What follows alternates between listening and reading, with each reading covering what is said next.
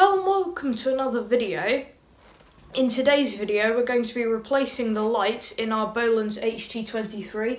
As you can see, it's on the essentials to buy list and we have them today to fit, but we're also going to be showing you how to source LED lights for any garden tractor, compact tractor or full-size tractor that has 4.5-inch diameter halogen lights. So 2 years ago now, we actually did a video on doing this LED light upgrade on our Bolens HT20, but we provided little details on them then, except for how well they worked compared to the original.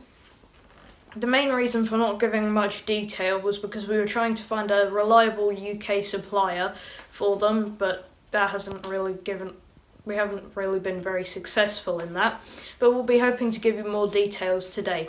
But if you want to watch that video, then the link will be up on the top right of your screen, hopefully, and if you haven't seen it, I'd recommend going to see it for seeing context of this video, either pausing this video to watch it or after this video to give a bit more context of what I'm talking about.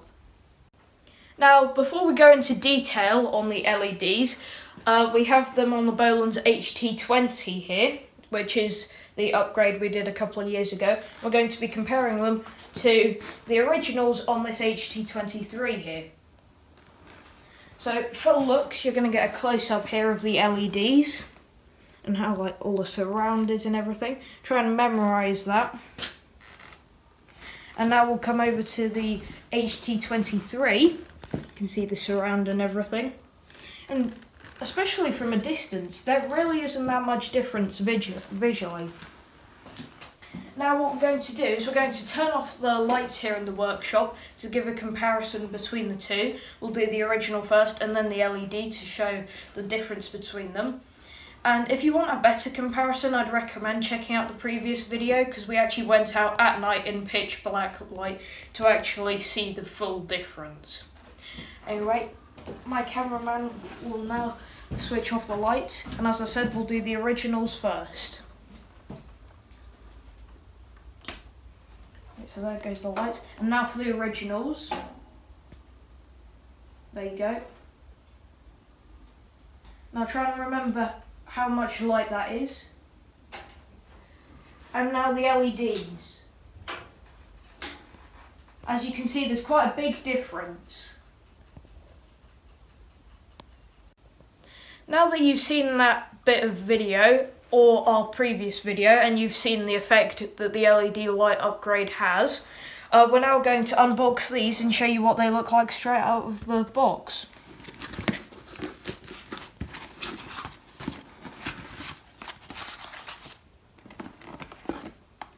There you go, that's one singular box. Obviously there's another one in there.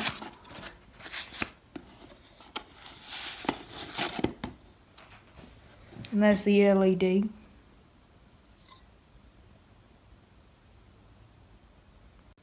Now we have both of them out of the box and we've laid them out so you can see the front and back at the same time. But it's time to give you some details on these, and because there's quite a lot of details and I can't remember all of them, I have a couple of sheets worth. So starting off with a quick disclaimer, this information is based on our research. And you should probably make up your own mind on what you should get, but this is just what we found about these. Anyway, these lights are called PAR 36s, which are 4.5 inches diameter across the face. PAR stands for Parabolic Aluminium Reflector, and the 36 is 36 times by 1/8 of an inch, which is 4.5 inches. Now, the original halogen lights that are on there, they were sealed beam halogens, normally 50 watt, and had a 300-hour life, and were screw or spade fittings. Now, these lights were used for landscaping, tractor or farm machinery, aircraft landing lights, stage lighting, swimming pool or water feature lights, or boat deck lighting. Now the ones on the Bolens, well, there was two different kinds. They were made by GE, General Electric, and they were GE4406, which were screw fittings no longer made, which I believe are these ones that we still have in here in the sealed box, or the GE4406-1, which were spade fittings.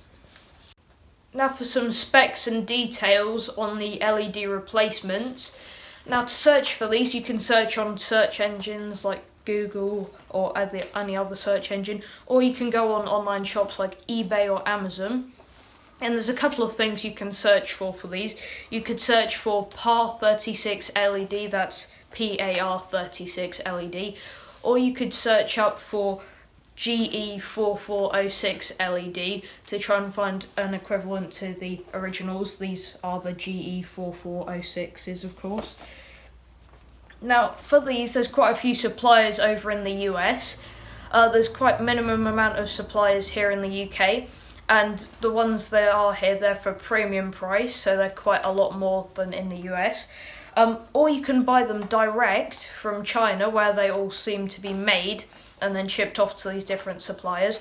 And the price for the ones direct from China is about £10 to £12 here in UK currency, which you saw how well they worked on the HT20, even for that lower price. Now these LED replacements have both screw and spade fittings, as you can see on here. They have both, unlike the old General Electric ones that either had spade fittings or screw fittings. And then the specification to match the originals is 9-watt LEDs. Of course, they need less power from the battery than halogen lights do. And you'd want them in cool white, which is 600K, and that is, of course, the colour that is produced by the LEDs, which is the colour that you saw from the HT20. And then finally, you'd want the ones that have 51 LED chips in, which chips are these little yellow dots here, which are the actual light sources. And then that doesn't make the aesthetic of the light look any worse, whereas you can get 18 chip ones where the chips are like quite big circles on there, and there's 18 of them in there. If you were to get those lights, but they do stand out quite a lot and look quite different to the originals. Now on to fitting the lights. We're going to be fitting them on this Bolens HT23, which is our other one, not the one we used previously in the video. But for this, we've already taken the hood stay off to allow this to go further down for access to the lights. We've just put something under the hood to hold it up. And we've already started disconnecting the wiring. But before we go any further, I thought I'd just say that we've very carefully bent up these spade connectors because it has a bit of a deeper back than the other one. So otherwise it would be in the way. And what we had to do on the HT20 when we've used these lights before is just carefully file down the sides of the spade connectors because they were too wide before. On the Bolens, to keep the light in, it has this clip that goes around it. You can see the corners go into these two pieces. Goes round this fitting notch, which is very similar on the replacement one to the original one, and then it goes in here, and then you just kind of have to like unclip both of those like so, and then you should be able to get the light out, and then it should be the exact reverse process for putting one in. Both of the lights are in now. Didn't actually take us very long to get them in. You can see why we had to bend them up a bit, because this connector would have been in the way of the fastening notch. And we did have to take a bit off the side of the spades, which we did with the angle grinder, very carefully to minimise any damage. We didn't do it with a file, because again we were trying to minimise damage to the electrical components. But now that they're connected up, let's see if they work. Look at that. Now what we'll do is we'll connect up the bonnet again close it and see what it looks like from the outside for real. Now it's actually time to test it, since we've got the bonnet up, and see how it'll look. Now what I'm going to do is just quickly run and turn the lights off and see how it looks without any light.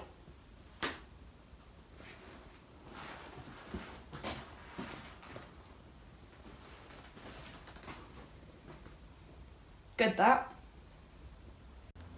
Really happy with the upgrade on the HT23. We gave quite a lot of detail on these lights in this video, so we'll be leaving it in the YouTube description as well in a written form. So if you're watching this on YouTube, you can just kind of like scroll down and it'll have all the information there. And if you're watching this on forums and you want the information, then it's probably easiest to go onto YouTube. There should be a link to the video as well as the video where you can scroll down and see the description. But that's it for this video. Thank you for taking the time to watch my videos, it is appreciated. And feel free to comment, we like responding to comments on YouTube and on forums. And I'll see you on the next one. Bye! Please subscribe to my channel, like this video and see our other videos. More to follow as we do more on this tractor. Bye!